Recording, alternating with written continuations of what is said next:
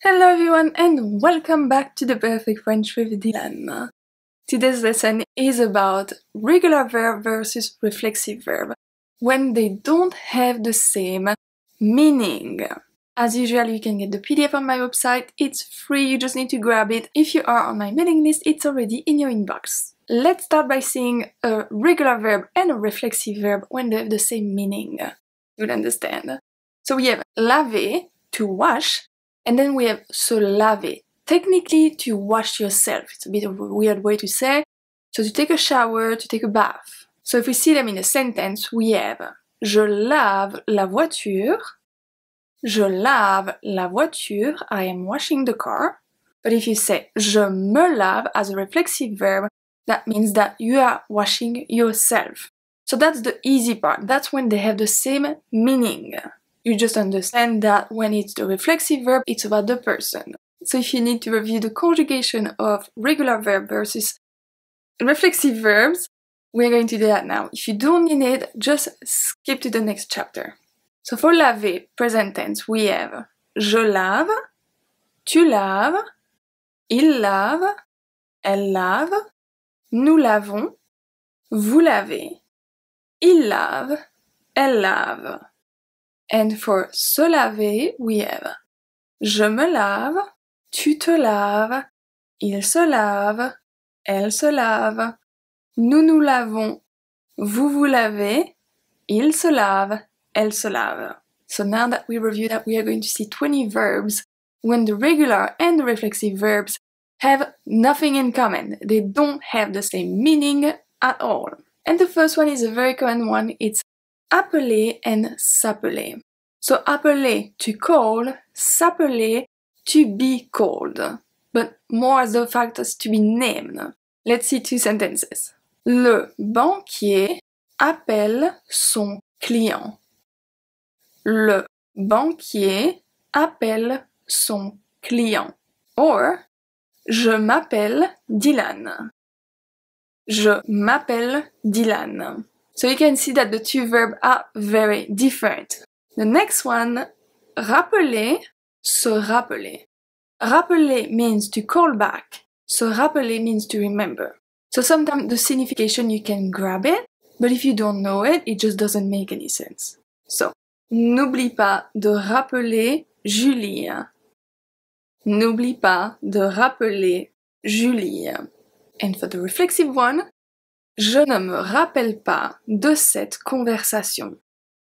Je ne me rappelle pas de cette conversation. It can be a bit complicated with the negation.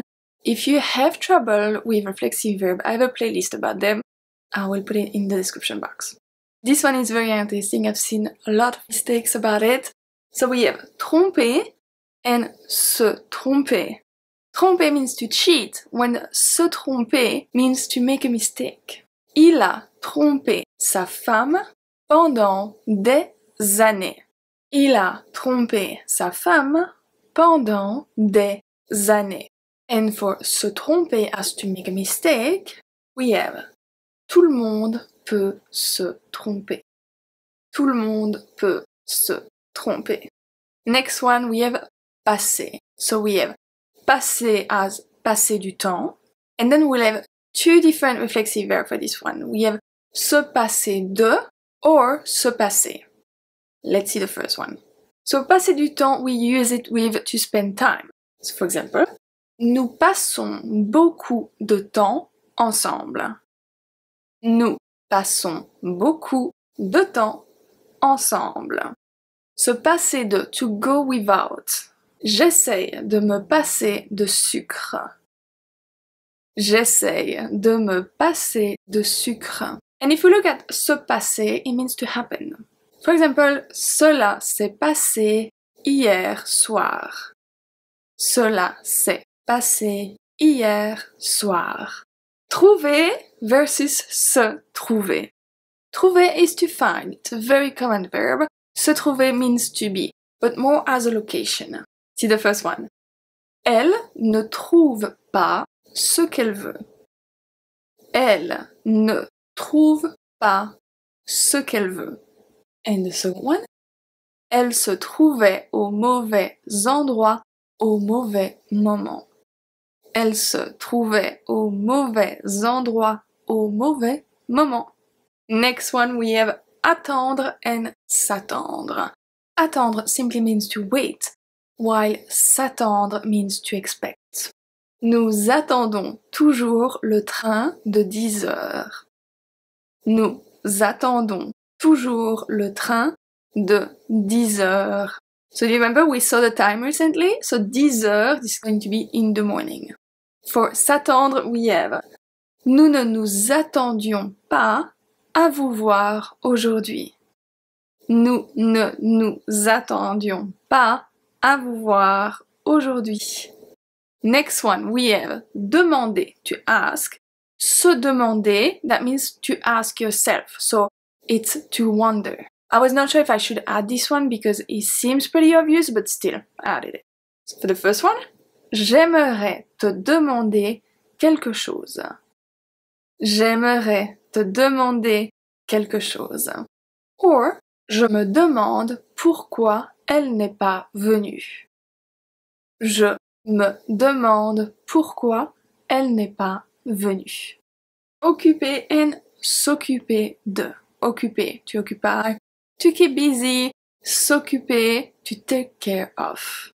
So for the first one, ce jeu occupe les enfants pendant des heures.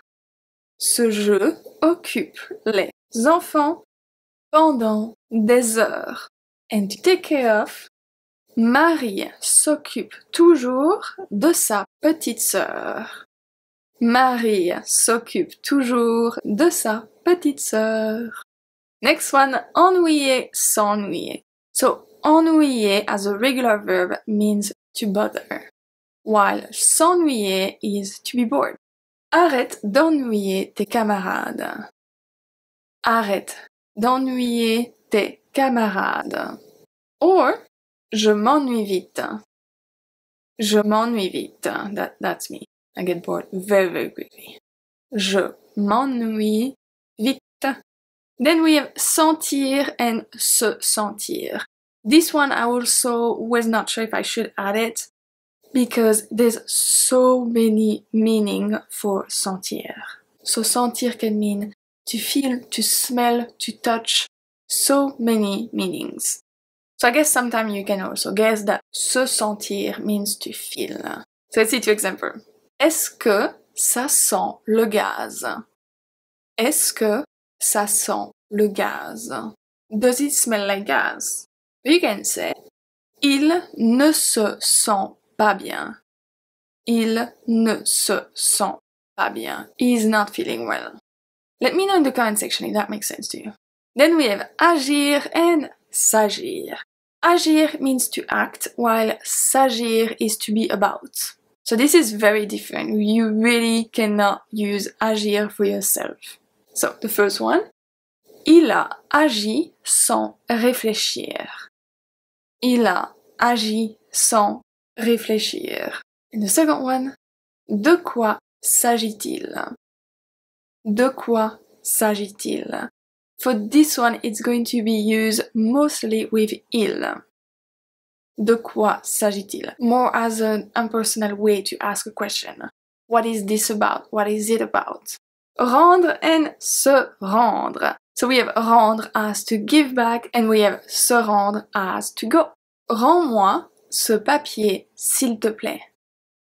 Rends-moi ce papier, s'il te plaît. Or the second one, nous nous rendons chez ma tante. Nous nous rendons chez ma tante. And we also have se rendre compte de. This is a very common sentence in French, very common expression. That means to realize. For example, je pense qu'il ne se rend pas compte. Je pense qu'il ne se rend pas compte. I don't think he realizes. Next one, also very confusing. We have entendre and s'entendre. Entendre simply means to hear, while s'entendre means to get along. I guess you can say that you can hear each other, technically. First one, est-ce que tu entends ce bruit?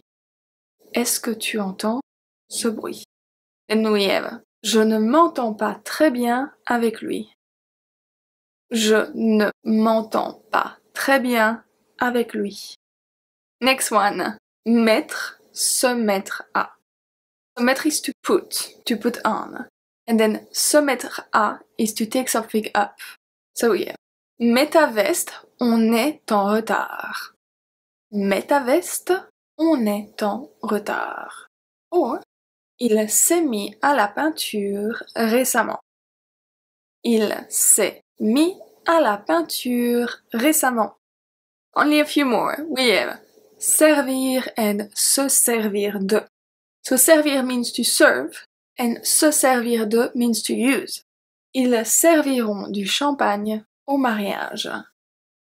Ils serviront du champagne au mariage. Ils ne se servent jamais de leur micro-ondes. Appuyer sur, s'appuyer sur. So appuyer sur is to push. S'appuyer sur, to rely on or to lean on. L'enfant appuie sur le bouton de l'ascenseur. L'enfant appuie sur le bouton de l'ascenseur. Sa présentation s'appuie sur des faits scientifiques. Sa présentation s'appuie sur des faits scientifiques. Reposer, se reposer. I've seen so many mistakes about this one and I understand why. Reposer, that means to put back. So you grab something, you have to put it back. Se reposer means to rest. Repose ce bracelet, il est beaucoup trop cher. Repose ce bracelet, il est beaucoup trop cher. Or, nous nous reposons ce week-end. Nous nous reposons ce week-end. Plaire and se plaire. So plaire, we have to please, and se plaire means to enjoy. Il fait toujours ce qui lui plaît. Il fait toujours ce qui lui plaît. Nous nous plaisons bien dans notre nouvelle maison. Nous nous plaisons bien dans notre nouvelle maison. Saisir, se saisir de. Se saisir means to seize.